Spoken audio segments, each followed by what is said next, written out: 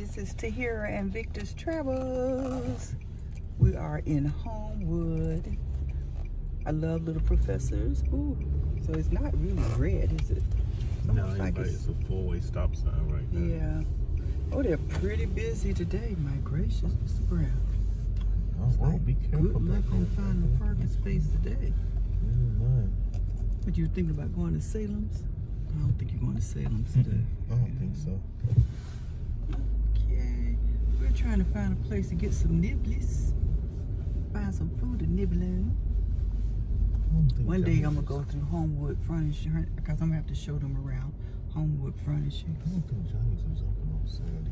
I remember we came 2 or 3 times only to discover it's closed. I can see if there's nothing going on. Chairs are actually sitting on the tables. Hola. They're not open. You're not a big fan of roly-poly. I mean, I just want you to get something to eat. I'm not really that hungry. So whatever you decide, Mr. Brown, don't be trying to think for me. Think about your stomach. I'm a tag-along. That's what I am, tag-along. Yes, I understand.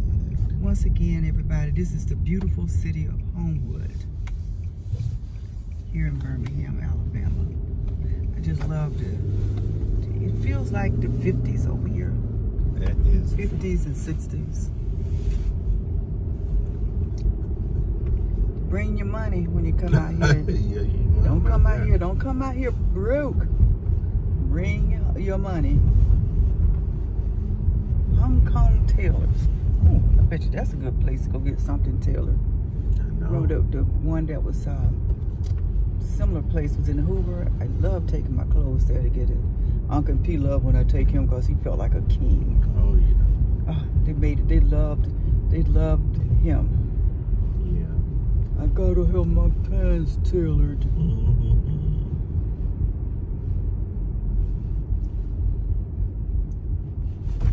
Wee.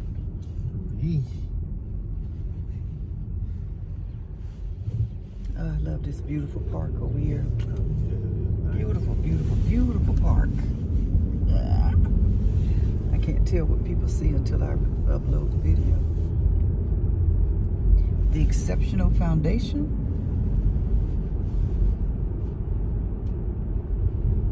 I like the fact that they started calling it the Exceptional Foundation. Yes. Because there are so many forms of exceptionability. I'll put it that way. I like it. I like it.